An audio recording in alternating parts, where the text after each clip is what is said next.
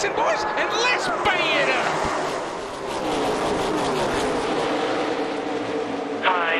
Still outside, still in line.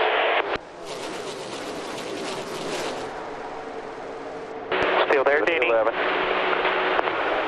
Still there. Outside here. Still there. No room behind him. Two pushing the 21. Still in line behind him. Still outside. Nothing up there. McKevin. Top of the lead. Pushing each other. Still outside. Three that's outside in out. Still in McKevin. Still outside. Staying top. They're staying top. Still there. You're clear. Clear. Clear. Quarter to the top. Clear. Denny Hamlin to the lead from Joey Logano. Yeah, I don't know if it's going to work. He got in front of Logano and was able to hold the spot. Yeah, nice move. Nice move, bold move by Denny Hamlin, getting that big run, using that big box of air behind the 22 car and stepping out and making it happen going into turn 3. Now Truex is saying, hey, Eric Jones, could you help me out with that same favor? Small one. That was a crossover on the straightaway. Well, you just can't break that momentum. When you've got the run, and Daniel Smith in the back, they're already around to the left side. Stan Doolittle. Pump, car goes up, wheels are on. We'll see where this is going to shake out for the 4. And for the lead, Eric Almirola in traffic, trying to best Joey Logano as they work through these rookie drivers. Wow, this battle is definitely not over. Now Almirola is trapped in behind the slower cars. Joey Logano, that experience, that knowledge, he knew exactly what lane to go in and where to go. And now you see Bowman here, he's going to try to go by along with Jones. So Almirola really made he's made another bad decision right there, getting behind that lap car. 3. This time Logano goes to the bottom in 3 and 4. And by 1 car length, Joey Logano holds off Alex Bowman, Eric Jones, Almirola, Kurt Busch, Martin Truex. Kid Austin, he's hanging on that lead. Well, I don't want to give it up. Well, these are huge points for somebody like Austin Dillon. I mean, you got a team trying to make it to the playoffs, but Kevin Harvick, he wants that playoff point that can add up, be so valuable for him later in this playoff and for the championship. And these two guys are such great friends. I mean, you know, they hardly ever have had a conflict or didn't agree about things on the track. And neither has a race win this year, but here they come. Off turn number 4. And Austin Dillon down to the inside by 2 car lengths is your stage 2 winner. You're the 20, 19 coming to push. Watch your very top, watch your middle here. All 2 by 2, 19's on you, 20 still inside. 19's on you. Oh, here goes the 4 to the outside, just like you called it. Yep. DW going to go 3 wide. I think 3 wide here. Wow. 19 rolling Harvick. This is something Joey Logano has not experienced. Unfamiliar territory for him to be stuck in the middle, going backwards 3 wide. You see his car dancing around. I mean, that car needs to be out front, and right now he's the rock between 2 hard places. And here comes another Eric Almirola to his outside, still 3 wide.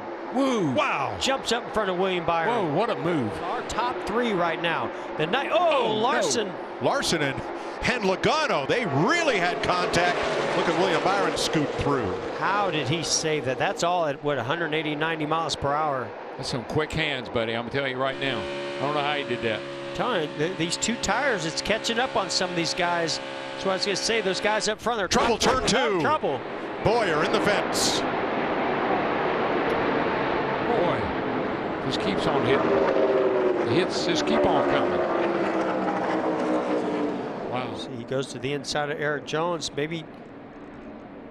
Oh man, they made contact. Tiny bit. Yeah, he got into the left rear of the 20, and that got him loose.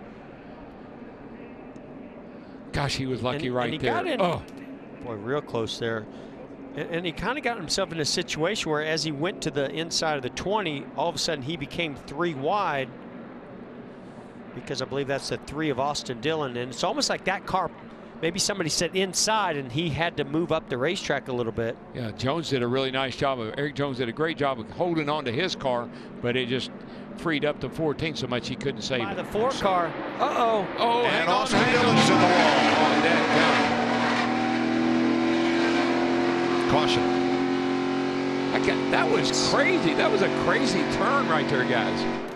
by the time he gets back here to the 3? I do, but I don't think that really had anything to do here. I don't either. We see the 3's already high, having to get out of the throttle. Oh, it looks like he and William Byron. A little help. Yeah, it looked like William Byron's car started to get away from him as the 3 went up the racetrack, and then they made contact. I don't think there's a lot of damage to that 3 car, but he's definitely going to have to come to the pits. Oh, I see Austin Dillon takes these guys 3 wide. Nice move by him going into turn 1. Yeah, you can hear he already started losing grip, getting out of the throttle. Man. Turn 2, Eric Jones. Down in the grass after a spin. Let's see if he gets going. With no caution yet, no caution yet. And that caution is out. Yeah, that grass so wet from overnight rain. Probably had a tire going down. I think it's a left rear tire. Tries to get it slowed down. When that left rear tire goes down, you got so little control over the car. You're better off with a right rear flat. Gets down on the apron. Yeah. But still just, whoa, man.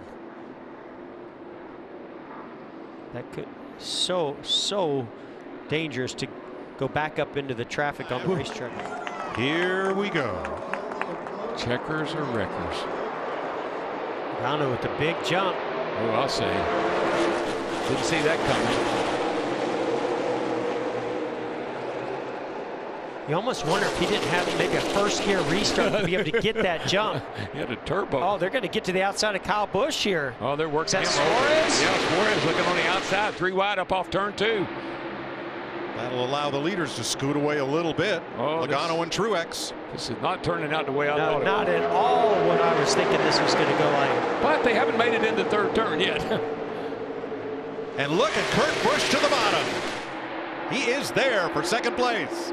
Can he get a big run here? Looking for his first win of the year. We're going to take the white flag under green. Next flag ends the race. Clear by 2. It's going to get ugly. I think it's going to get big and ugly down here in turn 3 or turn 2. Oh, dang, that's turn 1. That turn down there, that one. Keselowski to the inside on Suarez. And the front 3 get away. It's going to be Logano, Kurt Busch, or Martin Truex. I am just incredibly impressed with the 22 of Logano, Todd Gordon, that whole team. I mean, they have done everything right today, including that last restart. Started from the pole, got the number 1 pit stall, and coming to the line, I'd say that he's probably going to take home the victory. Joey Logano by 2 car lengths over Kurt Busch and Martin Truex. Get there, guys. Hell yeah. Perfect job, everybody. Way to execute a race. Hell yes. A 2 car length win for Logano. Making me dizzy. I think I just saw him do about 15 donuts. Today's victory was fueled by Sunoco. Sunoco, fuel your best. 3 wins at the Michigan International Speedway, 3 wins from the pole, MVP awards for every department, but especially on that restart. What did you learn on the restarts before that you executed on the last one? I can't tell you everything I learned, but it's you know, you race this whole race and you keep building that notebook up. But man, what a great execution day from our race car. Obviously was very fast. Our pit crew is amazing. TJ Majors, my spotter, spotted his butt off up there. The race fans sticking around to Monday. You guys are the best. We love coming up here to Michigan. There's nothing like bringing a Ford to victory lane in their home turf, and Roger Penske's cars as well. There's no better feeling than that. This is a big win for us. You know the importance of this event for Ford Motor Company, the Michigan Heritage Trophy. Once again, Edsel Ford will keep it for another race here at MIS. He made it known how important it is and how racing is in their blood at the Ford Motor Company and the Ford family in particular, and I couldn't be more proud to be able to deliver that for him. The Ford family won the 1st and the 100th here at MIS.